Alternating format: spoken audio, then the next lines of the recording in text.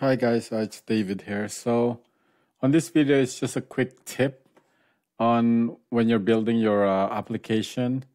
So for me, what I do is before I even start building, I set up this grid and borders because right now, if you don't, it's hard to build with this one, right? Uh, so what I do is I turn on this grids and I make them no gutter because I don't like this view. I like this so you can like see the boxes here, and I color them with the blue 20%. Here I use 000FFF. Just you can see the border on the background.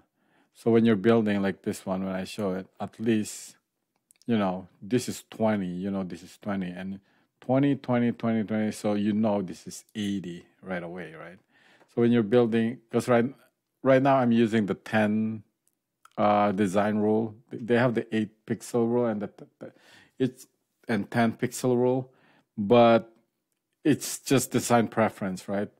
I just use 10 because it's easier for me to add them instead of doing 8. It's just by 10. And another thing that I turn on here, so if for example, I put a group here and I put it here, and when I click out, I cannot see that group, right? I don't even know if there's a group there. So what I do is I turn this show element borders and I color them with a different color with blue. I color them this. You can color them whatever you want, but I just use this because you can see it's bright. Now I can see that there's a border here. So, and another thing that I turn on is this distance here. So at least when you're editing, you can see what size the elements are without even going here on the layout here.